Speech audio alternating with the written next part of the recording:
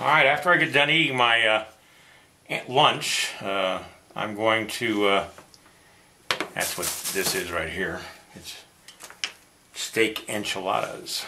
Anyway, after I get done eating my lunch, I'm going to prepare this to put some foam on it.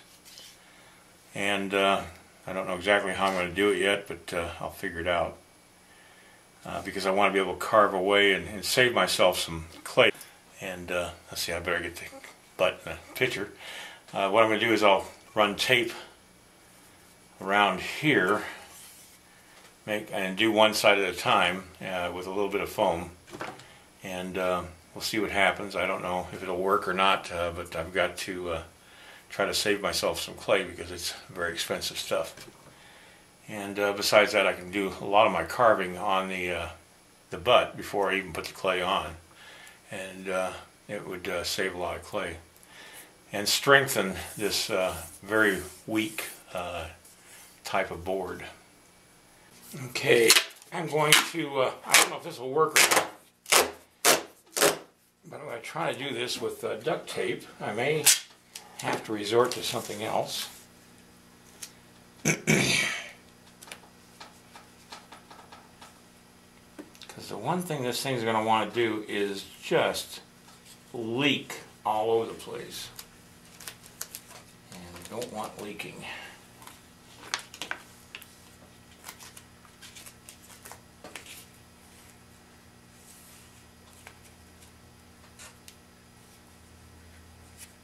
I got a piece of wax right here to sort of keep the musket level.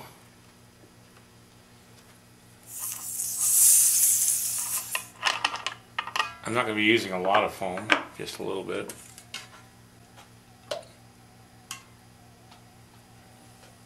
Alright, now I got these from the local grocery store, the deli.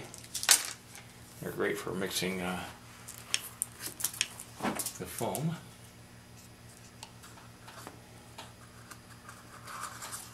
Okay, I'm going to pour half the solution. There we go.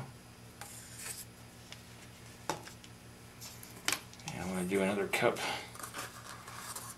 and try to match the level.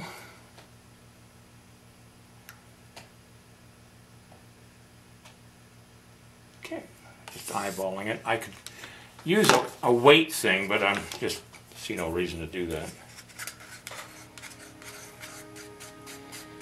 What I mean by a weight thing, I mean a little weighing device that measures in ounces.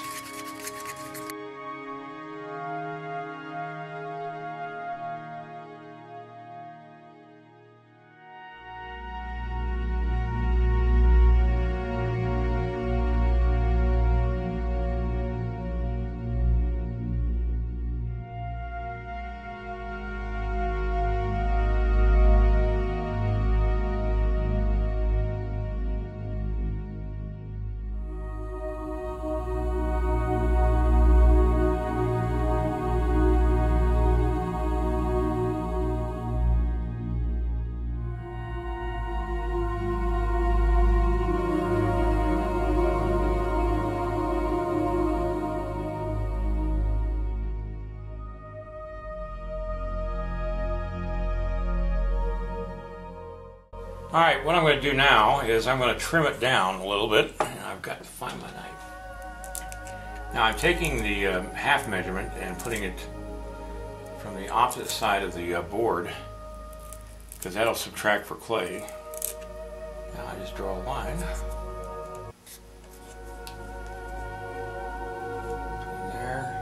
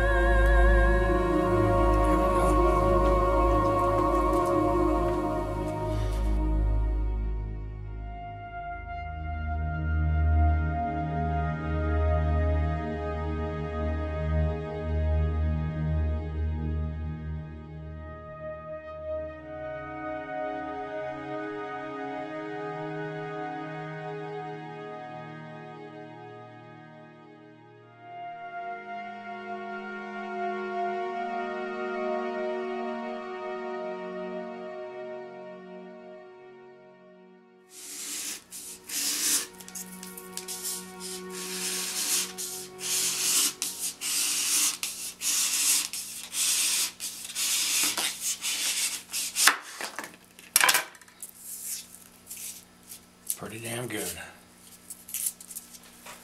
What I'm going to do is I'm going to put down this cloth, or this towel, to catch any fiber from the,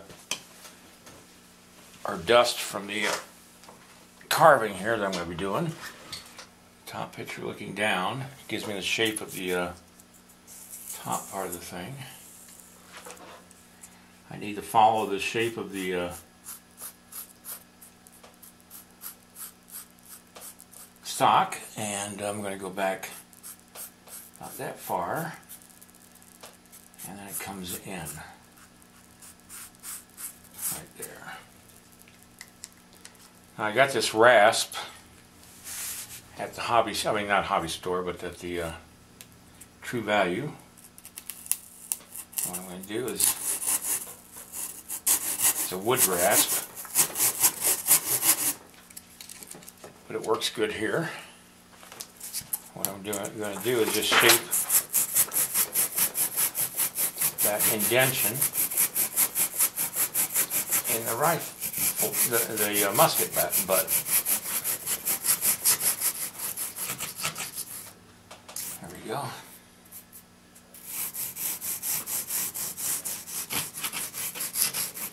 I've got some canned air here, so I'm going to just blow away the fine particles.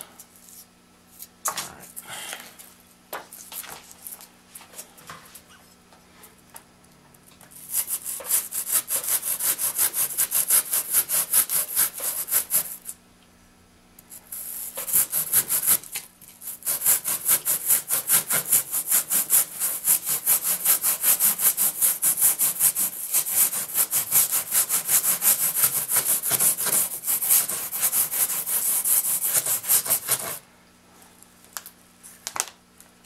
Let's see if I got both of them the same.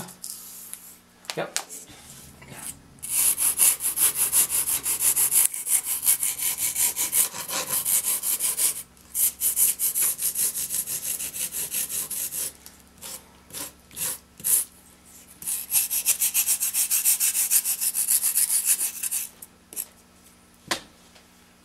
Alright, what I managed to do, I was carving this and a knife slipped and cut right across there, so I had to go home and print out this picture because I wanted to see what the shape of the back of the butt was, and I thought it was rectangular, but I just wanted to make sure.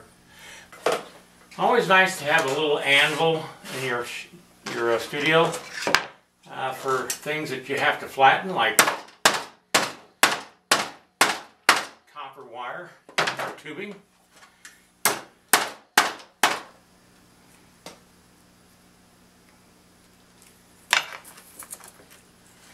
I need a better pair of pliers.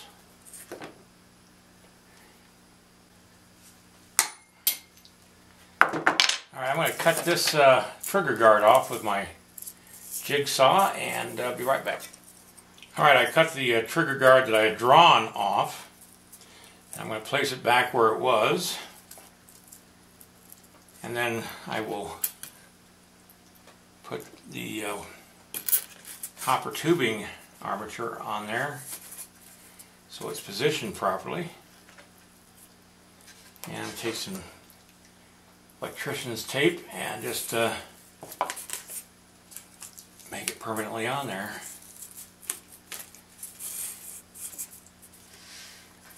And I just push out the old one and keep the new one.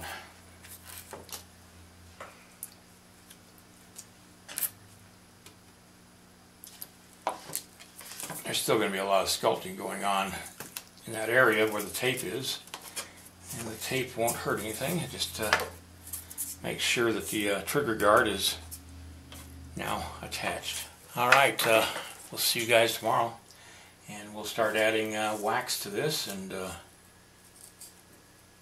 try to at least see how far we can get tomorrow with the stock on this club butt Fowler. Boy, that was really sharp. Unbelievable. Alright, and somebody asked me when am I going to put this up next to the figure. You'll just have to tune in. That's how I keep you coming back for more.